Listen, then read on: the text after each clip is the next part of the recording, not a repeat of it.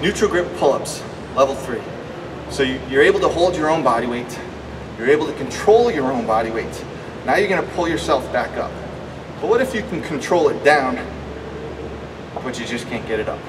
Then you're gonna need, we'll leave that alone. You're gonna need some assistance, okay? So just like with the level 1s, we got a 1 inch here, excuse me, we have a 1/2 inch, a 1 inch, 1.5 inches, and 1 3/4. Really, you're probably just gonna need the thinnest because you're already strong enough. You just need a little spring to get back up. So you get less assistance when it's on your shin, you get more when it's on your foot, okay? If you go foot, remember to lock your leg straight. I'll show you on the shin because you might only need shin assistance. So neutral grip, lower first, and then pull all the way down. Rest, okay? And you would move on, or you do however many is the prescribed reps. But if you're doing assisted pull-ups, neutral grip pull-ups, only do 1. Don't do more.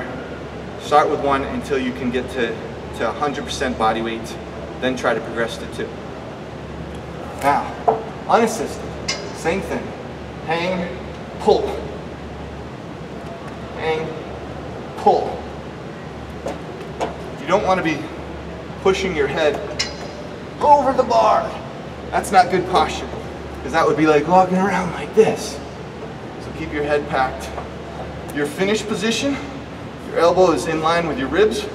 You're not here, okay? This is bad. This is good. Don't do this. Do this.